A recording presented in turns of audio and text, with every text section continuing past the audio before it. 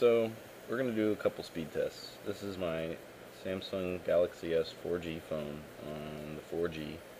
It's got 3 bars. It's about 6:30 p.m. Traffic on the internet should be whatever.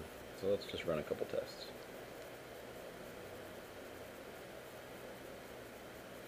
Download's not bad, it's wireless. There's other people using it probably. But the upload shames the Cox Communications upload speed. 6 out of 10 times easily. By going over just 2 megabit, which is pretty funny because, I should be able to at least get 2.5 megabit every single time I use them. But, the upload of my T-Mobile wireless is actually a hell of a lot greater. It's pretty sad.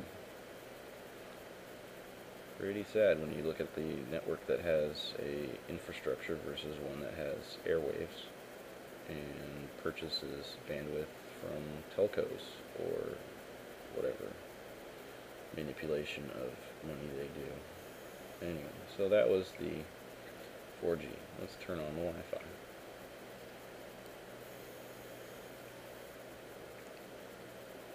So we got the Wi-Fi connected.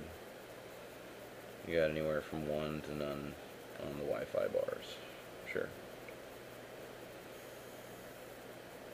So do a little download start. Takes a minute. Not sure what the fuck it's doing. It apparently didn't even work on the first download. That's how well it worked. Let's try that again. So we get, over 10 megabit. But the upload is considerably crappy all the time.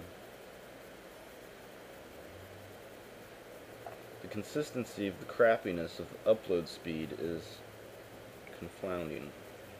Because the download speeds are so efficient most of the time, not sarcasm. But then you look at the upload speed and you go, holy shit. That's not even 5 times as fast as the download. How am I supposed to upload anything without wasting my fucking time? I don't know, but they want to feed you as much data as they can as quickly as possible, but they don't want you to speak nearly as quickly or as easily. Now, just for sanity's sake, we'll try the Ooklu's actual speed test. Not that Ooklu didn't not make the FCC one, but this one just looked pretty and shiny, doesn't it? So we go a little download speed on the Wi-Fi, trips over 13 megabit. It's alright. But the upload is still terrible. Doesn't matter what server you talk to, the upload is always going to be consistent and terrible.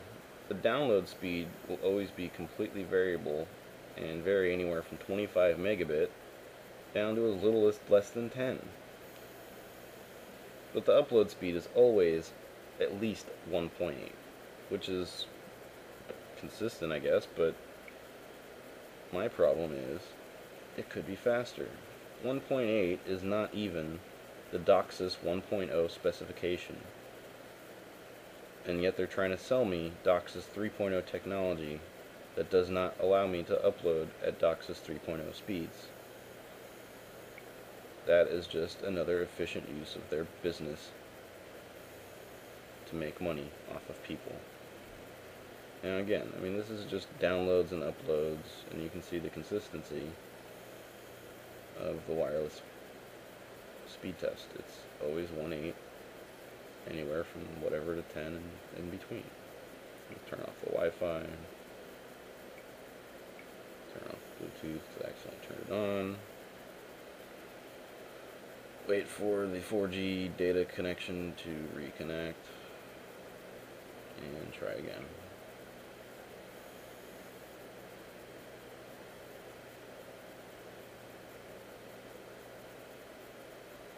So yeah, 4G download speeds, not quite over 10 megabit, whatever. But again, it's the upload speed which is always going to outperform the Cox.